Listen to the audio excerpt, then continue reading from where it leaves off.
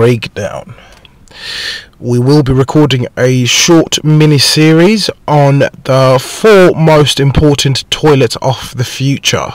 The Bill Gates Foundation has recently funded 4 projects in relation to sanitation, and all these projects were toilets. Global sanitation is one of the most pressing public health crises in the world.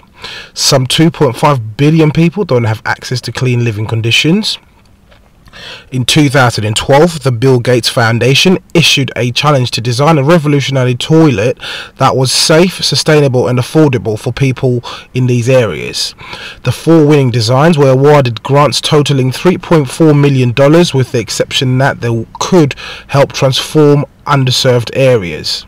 The first one is the Nano Membrane Toilet. The innovative system uses no water whatsoever. Instead, the movable tank rotates 270 degrees to let the waste fall to the bottom of the tank, where it separates from liquid. A rubber scraper removes any excess waste before the bowl rotates back to its normal position. Bundles of extremely thin fibers known as nanofibers help move the water vapor into a vertical tube in the back of the tank. From there, a silo of beads help condense the vapor into water droplets, which move through a pipe into a holding tank in the front of the toilet.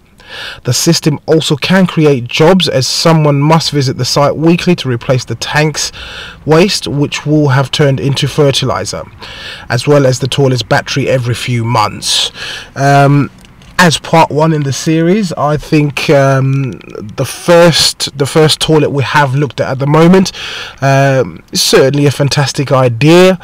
They are currently working prototypes of this particular toilet. However, we've found that most of the toilets that were funded by the Gates Foundation for this particular challenge were based in India, where there's a huge number of people with no access to clean sanitization. What do you guys think? We will be back with part 2. Please hit the subscribe button, hit the like button on the video, follow us on all our social media channels. Thank you very much for watching News Breakdown.